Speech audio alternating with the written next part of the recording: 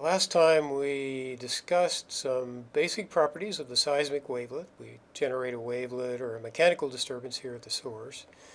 We discussed the idea of dominant frequency, dominant period, the fact that the wavelet is a transient. It comes and goes. It has a beginning and an end. And we also noted that the journey that the wavelet can take from the source to the receiver is partitioned along a variety of different pathways.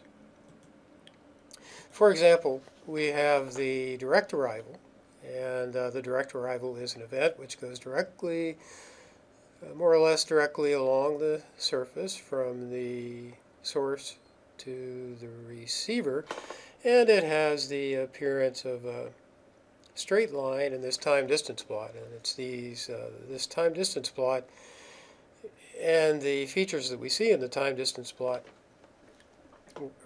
is a topic that we're going to spend considerable time on. In this particular case, because t is just traveling with a constant velocity, and the direct event starts at time t equals 0, we have a simple linear relationship between the arrival time on this axis and the source receiver offset in the shot record, so that the direct arrival is just a straight line with a slope of 1 over v, the surface velocity, or v1, or however you refer to it, and it has a 0 intercept.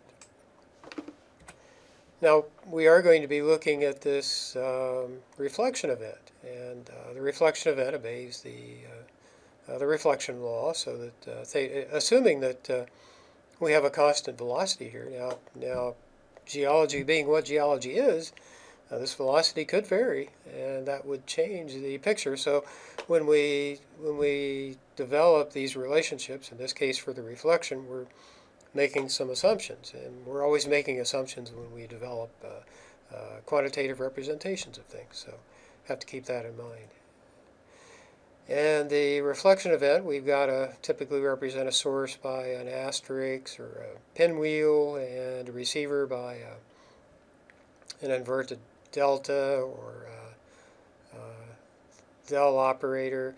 And the source receiver offset is x. T is just distance over velocity, distance traveled over velocity, and depending on what kind of event we're talking about, this could be distances over velocities, so we could have different paths with different velocities. Now in this case, the reflection obviously travels from the source to the receiver with a constant velocity using our assumption, and the layer has a thickness h. So that's the basic symbolic notation.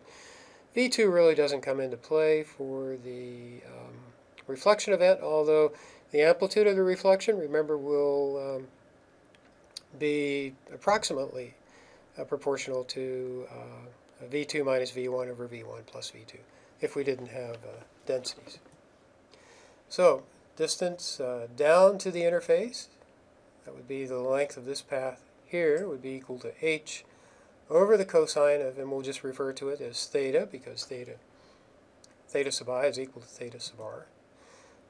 The time down to the interface is h over v1 times the cosine of theta. So we're just taking the distance and dividing it by the velocity.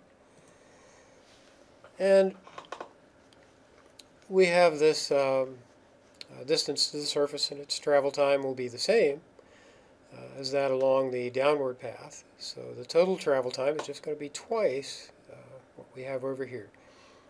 So the time down is h over v1 cosine of theta. Time up is h over v1 cosine of theta. So the total two-way travel time would be 2h over v1 times the cosine of theta. So we can, as we all, you probably remember from your optics, we use the concept of an image source. We do the same sort of thing in these acoustic representations. So we'll take our source and we'll locate it at a distance equal to h along a line drawn normal. on the opposite side of the interface between layers 1 and 2. So we have our image source down here. So we can think of the ray path as being the length of this side of a single triangle. And this angle theta, we can call it theta 1, would be equal to theta I or theta R. So we have a simple relationship here between the length of this side of the triangle is just going to be equal to x squared, the square root of x squared, or d squared would be equal to x squared plus 4h squared, and d would be equal to the square root of that. And then again, we're dividing the distance by the velocity, so that we get the reflection time then is equal to d over v1 is equal to 1 over v1 times the square root of x squared plus 4h squared. Now we can take the v1 and we can pull it inside the radical here, so that we get x squared over v1 squared plus 4h squared over v1 squared. And notice that when x is equal to 0, we have the square root of 4h squared over v1 squared, which is just 2h over v1. So that this is just equal to the 0 offset. It would be more or less the straight up and down time, where t0 squared then would be equal to 4h squared over v1 squared. So we could also represent this parameter here as just t0 squared, so that we could rewrite this relationship here as x squared over v1 squared plus t0 squared. So this formula, we rearrange it. We can rearrange it into the kind of a general equation for the hyperbola. So we're just manipulating this relationship here into this form. And then we can also see where if we look at v1 squared t squared over 4h squared, this would be equal to x squared over 4h squared plus 1. And well, let me back up here. So this is the equation of the hyperbola, and typically we're going to be representing travel times as positive numbers.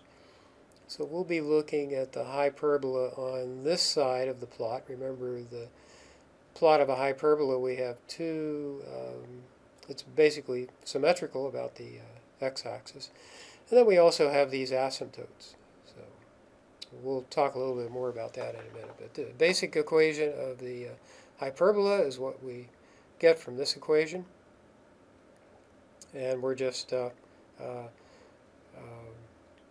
dividing by, multiplying both sides by v1 squared, dividing by 4h squared, and so on in order to get into this form. Okay, so the general form of the equation of a hyperbola is y minus y0 over a squared. This would be the kind of a formula that you would have encountered in your analytical geometry course. And so we have x, our independent variable, x minus x0 squared over b squared is equal to 1. So we have these four constants, y0, x0, a, and b, and general equation of the hyperbola that we just looked at, take on this form. Now comparing this equation to the equation that we just noted, you can see that y is equal to t, x obviously is equal to x. y0, well, we don't really have a t0 here. We could. We don't have it in this equation, so t0 must, or y0 must be equal to 0. x0 also, we don't have a minus x0 term here, so that must be equal to 0, as we've written it here. And so the equation for the reflection can be rewritten then in this kind of general form, where we have the y0 and x0, or the t0 and x0 equal to 0. We have t squared over a squared minus x squared over b squared is equal to 1. And I think you can see here where a is going to be equal to the square root of this, or just 2h over v1, and b is just going to be the square root of 4h squared, or 2h. So the general relationships, the general significance of these quantities a and b, well, let's take a look at y0. y0 would shift the symmetry axis for the hyperbolas, up, if it's positive, up a certain distance in time, in our case. And likewise with x0, it would shift the apex of the hyperbolas out along the x-axis, either in the positive or negative direction. In the positive direction is shown here.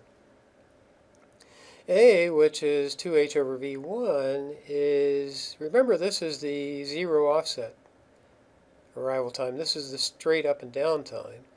And so that's the shortest travel time for the reflection event. And that's equal to A, which is equal to 2h over v1, which is equal to t0, or t at x equals 0. So looking at both hyperbola, we have both of them separated from the axis of symmetry here by the time A, plus and minus A. And so that's a general relationship, the general significance of those variables. Now, these asymptotes, the slope of the asymptote, we have a delta x here, we have a delta t here. The slope is delta y over delta x, so that would be equal to delta t over delta x.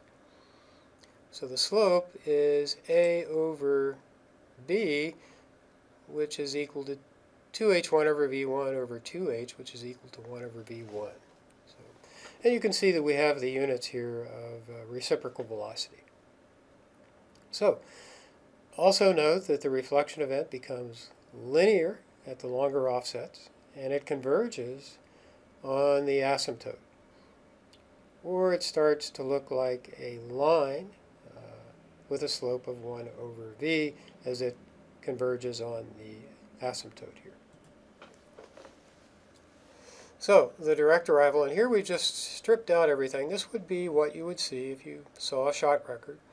We've talked about it a little bit more, in more comprehensive mathematical terms, and we showed both sides of the hyperbola.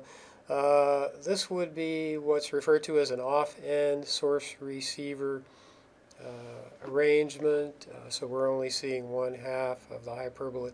If we did have a split spread, we would see the other half if geophones went out in this direction. But for now, we're just looking at this off-end with the source located here at x0 equals 0.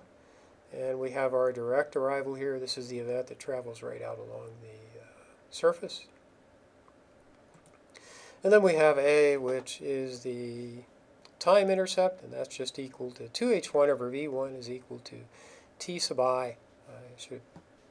Can get confusing. I guess t sub I is a better, I is a better subscript here, t sub I for intercept, but it could also be t0.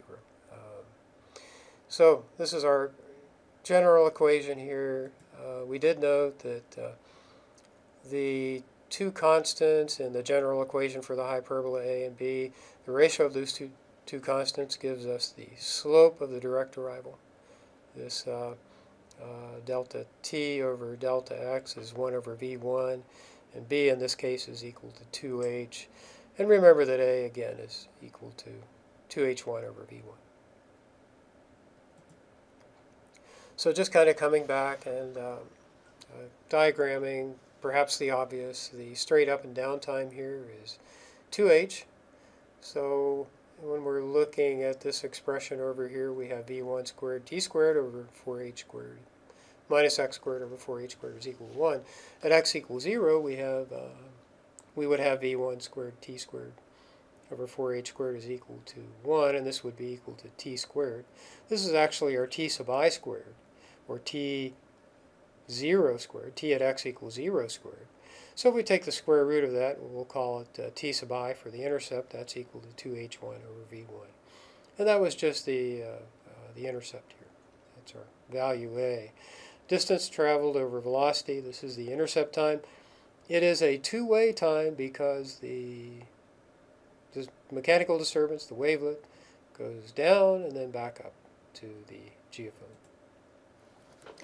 So we should also consider, the fact that the reflection event becomes asymptotic to the direct arrival.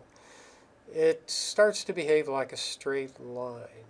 So when x in this equation becomes very, very large, with respect to the thickness h, the term x squared over v squared becomes much larger than the 4h squared over v squared term.